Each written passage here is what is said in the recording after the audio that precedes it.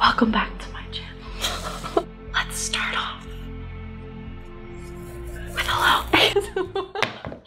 No, that's not gonna work for me.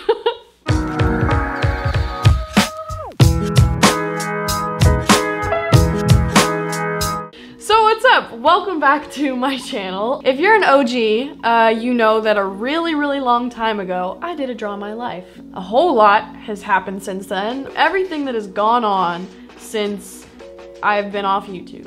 My drawing skills have hopefully improved. So I thought I would do a little sequel. Or we raise the pitch of your voice and call it the squeakquel. Alright, let's start.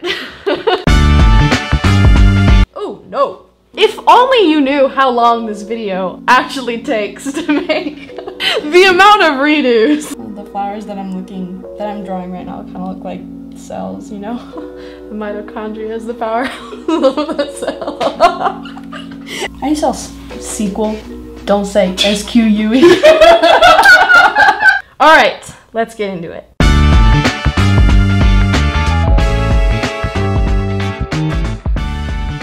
So when I finished NRDD, I had the opportunity to either stay with Nickelodeon or venture out and try pilot season. And it was a really tough choice because I'd grown up with Nickelodeon and it's the only thing I'd done for 5 years. But I ended up going with pilot season because I wanted to take a chance and sort of venture out and stretch my acting skills and see if I could book something off of that. So I talked with my friend Addison, who had the same exact idea, and we decided to rent an apartment and go through pilot season together. And this was a super fun time because I was able to sort of really challenge myself, but at the same time it was very stressful because you do a few auditions a day and most of the time you don't hear back.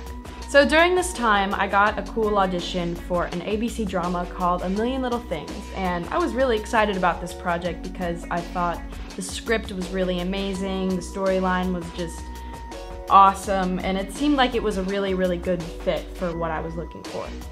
The only issue was, the next day I had a few auditions that were back to back, which meant that I literally had to run from each one. So because we were running from place to place, things were getting very stressful, so me and my mom got into a little bit of an argument before I went into my AMLT audition, which actually turned out great for me because in the script I was auditioning in, I actually had to be mad at my mom in the scene. So it was very method, but at the same time, bad news was that I forgot that I had to sing in the audition, so during the time, I literally just thought of the first song off the top of my head, which was Somewhere Over the Rainbow. And I left the audition thinking, oh gosh, I hope I did good, because I really didn't feel as prepared as I should have been. So the next night I was in the car and I got a call from my manager saying that I actually booked the role, which was the best feeling on earth because all my hard work had paid off and I was so incredibly excited. But the only catch is that I had to fly to Canada the next day, which meant that I had no warm clothes to wear because I only packed for sunny Los Angeles weather, not freezing cold Canada weather. So long story short, I flew to Canada, I shot the pilot, I met all of my castmates, and it was an amazing experience. And I did end up going to like a department store or something, and I bought a parka, so I did not freeze, thankfully.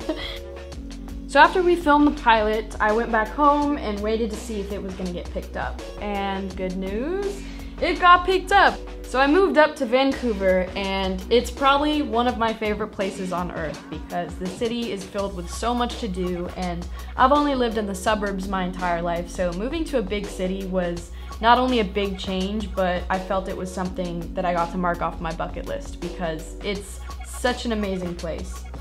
On my time off from shooting, I would go to museums, I would go on hikes, I would bike around the pier, I would check out all new places to eat, and I would do a whole lot of shopping. And during the first season, I had to learn a lot of new things because the character I was playing did a whole lot of stuff that I had never done before. Like, I learned how to pitch a softball, I'm currently learning how to play guitar, I got to learn how to dance, and a whole lot of other stuff. And a fun fact is there's actually a lot more paparazzi in Canada. When I lived in LA, I didn't really ever experience it, but when I went to Canada for the first week, I was like, oh, hey, what's up? And because I'm not in every episode in the season, it was really awesome because I was able to fit in a lot of other stuff to do. Like, I got to go to homecoming, which was a super fun experience that I thought I would never get to do. I shot a Coca-Cola commercial, which was another thing that I got to cross off my bucket list. I dropped my brother off at college and we all said goodbye, and he's probably living it up in Arkansas right now. But probably the most eventful thing that happened to us this year was our house flooded. And that was a really weird thing, but also kind of cool because we got all new renovations, so my mom was loving that. But the weird thing is that the day it flooded was the day of our premiere for our show, and the day it was finished was the day that we wrapped our show. So it took the entire length of shooting season 1. So kind of a weird coincidence. Why is this marker not working? You want to just say frick it and get a Sharpie? It was a $10 board. So long story short, we finished filming season 1 and the whole entire cast and crew are some of the most amazing people I've ever met.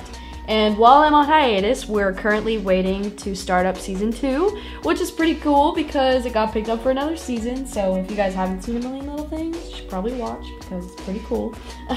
So while I'm on my break, I finished school, I've been making YouTube videos, and I've gotten back into athletics, which is something that I was really excited about. And all in all, while I'm on my break, I've been doing teenage stuff that I've kind of missed out on, which is pretty awesome. But if there's one thing that I would say to sort of take away from this video, it's that even though being famous and being on television may seem super glamorous and amazing, at the same time there also is a lot of hard work and sacrificing that does go into it. But if you're able to look past that and everything, this whole experience is amazing, and I would not trade what I have for the world. So thank you so much for watching. I hope you guys have an amazing day, and I'll see you next week. There's no more ASMR to do unless I was like... I don't know. Okay, bye.